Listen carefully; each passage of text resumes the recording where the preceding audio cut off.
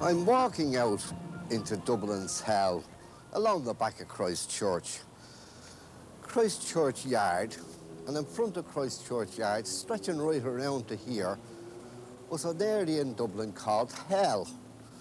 Now there's all sorts of stories how it got its name, but there's two good stories. One is in connection with the old forecourts before the courts moved across the river to the other side. They were right beside Christ Church. In fact, the people who owned the dwellings in Hell used to advertise and say, apartments to let in Hell, very suitable for judges and barristers. I suppose it got its name Hell by all the heavy sentences and the poor devils that were taken from here up to Gallows Cross at Baggot Street to be hanged. There was another story in connection with St. Michael's Church. It would appear that there were two statues outside the church. The statue of St. Michael the Archangel and the statue of Old Nick the Devil. And at the suppression of the monasteries, when the Reformation came in, all the relics were burned on Christ Church Hill, including the statue of St. Michael. But they didn't bother burning the statue of the Devil, and the Devil was left in Dublin's Hell. The Trinity College students were informed when they came into Unroll for their term that Dublin's Hell was out of bounds. And this is where Dublin's Hell was. Of course, Christ Church Place in those years was Skinner's Row. And of course, the corporation met there, the aldermen of Skinner's Row, before they took over the Royal Exchange as the City Hall.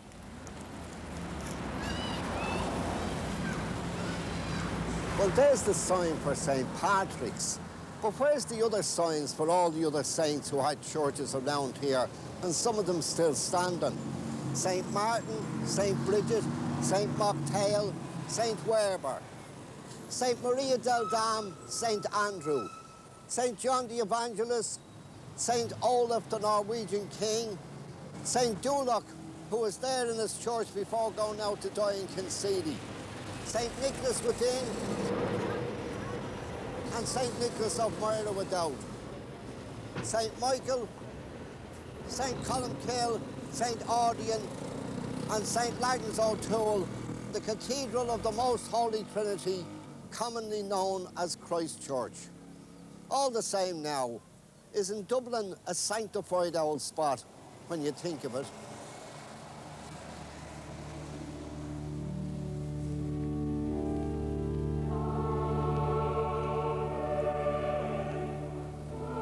Dubliners, in a way, owe a debt to two men for having Christ Church Cathedral today. Mr. Rowe, the distiller, who put up the money for the restoration of Christ Church about 100 years ago. And George Edmund Street, the architect who redesigned the cathedral exactly as Lawrence O'Toole and Strongbow planned it.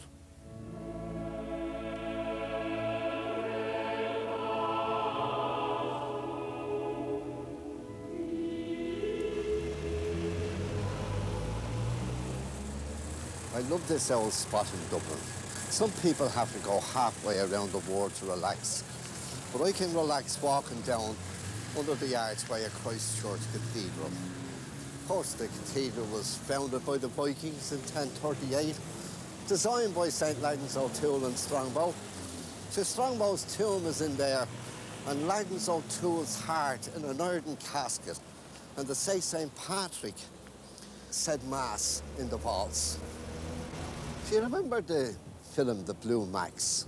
The German officers came out of their headquarters in Berlin, got into their motor car, and were driving through the streets of Berlin. And next the car takes a turn up along Ryan Taverton Street under the arch of Christ Church. And everybody in the picture house shouting, "That's not Berlin, mister, that's Christ Church."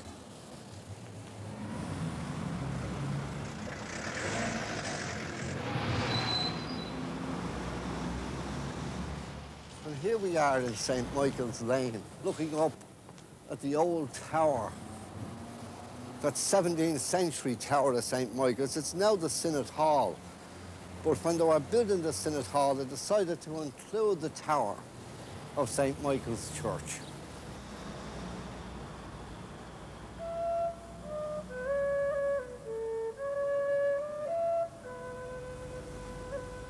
Barnwell's slogan was, "We sold the living, not the dead, but the doctors of the leathern thread." Thomas Henry Barnwell.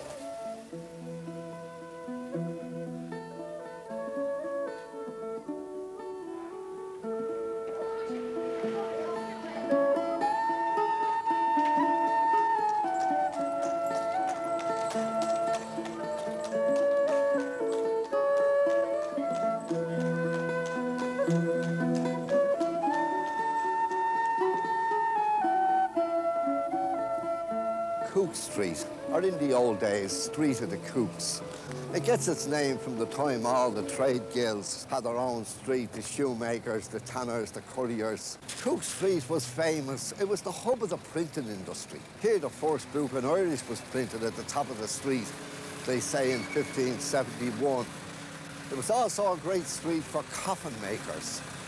At one time there were 25 undertakers in Dublin, and 19 of them lived in this street. To say it was the only place in Dublin you can buy a second-hand coffin. But that didn't mean it was down and back up again. That meant it was shop-siled.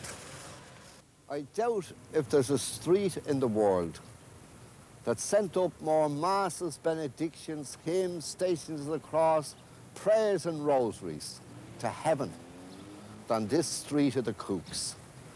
And to prove that point, at the end of the street was the Jesuit community in Rosemary Lane Chapel. Here at my back, the great Friar Franciscans. Over on my right, the Poor Clare Convent. Beyond them, the Barefooted Carmelites. The far side of the road, the Franciscan Capuchins. And beyond them, the Blackfriar Dominicans. And at the top of the hill, the Augustinian nuns and the Augustinian hermits. Jesuits, Franciscans, Poor Clares, Carmelites, Capuchins, Dominicans and Augustinians, and two parish churches, the Church of St. Audian and the Church of St. Catherine.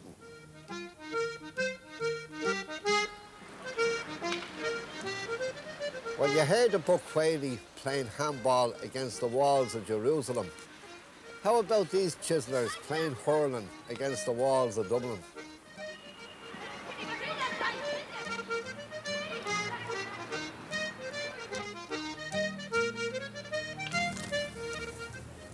I'm sitting outside St. Audian's Arch, the only remaining gateway in the old walls of the city of Dublin, and I'm reading a copy of the Freeman's Journal. And sure, why wouldn't I? For wasn't the Freeman's Journal born here? Just over the archway. The first copy came off the printing press in 1763. I'm walking in the footprints of kings, princes and bishops. In the footsteps of Earl Strongbow and King Rory O'Connor, St. Lawrence O'Toole, and in the footprints of St. Columkill, because this was St. Columkill's church in Dublin in the year 650. These stones here, this one and this one here, are probably old stones from Columkill's foundation. They say that the altar of St. Audian's Church is in the exact same place as it was in the year 650.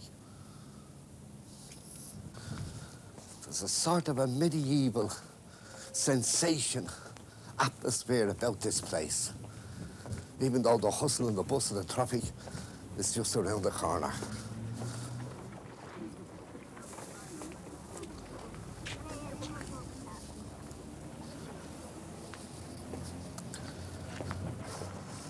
See, remember when you were kids out with your mother of a Sunday, you'd love walking on the walls, holding your mummy's hand.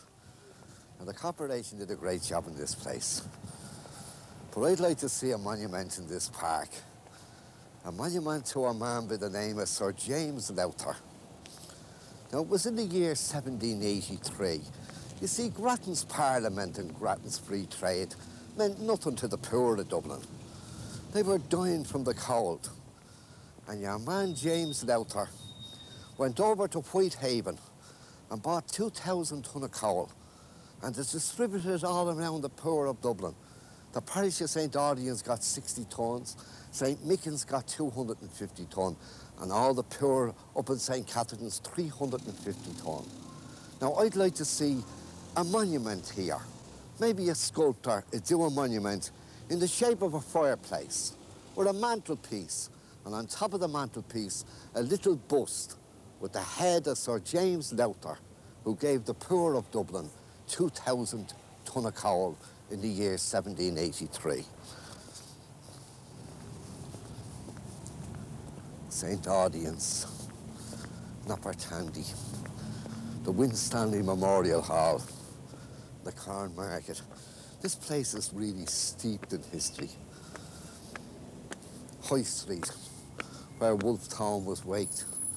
And at one time, High Street was the dividing line in the two parts of Ireland, Lough Conn and Lough Moa. When the two kings decided to divide Ireland up in two, High Street was the line right out to the Atlantic Ocean, down to the west.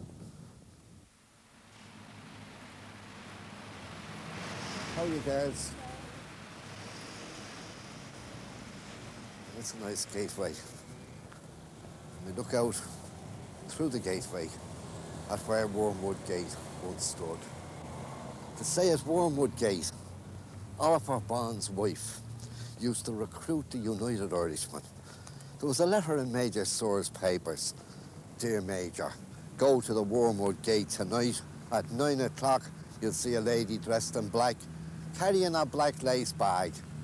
Don't be alarmed or dismayed, but in the bag is a Bible, persuading in the United Irishmen above Oliver Bond's house at the Wormwood Gate. Yes, St. Audien's is steeped in history.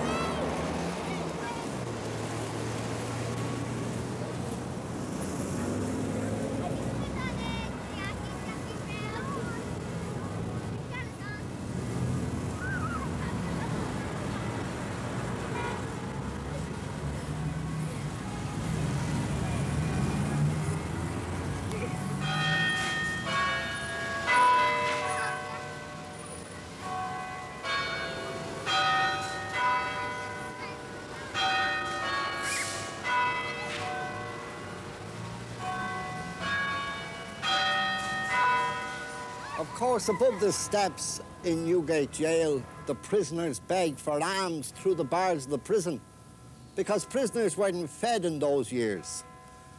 That led rise to the founding of the South Dublin Union Workhouse in James's Street and the North Dublin Union across the far side of the city, where vagabonds and petty thieves were thrown and did a day's work and fed and probably died there. St. Audien's is resting on the old church of Columkill in Dublin, going back to the 6th century. St. Audien's, of course, is Anglo-Norman. He was a bishop of Rouen. He had a nickname. We used to call him Daddy-O. You haven't heard of the Daddy Doyle. Well, here we have the Daddy Audion. Audien's is the oldest parish in Dublin.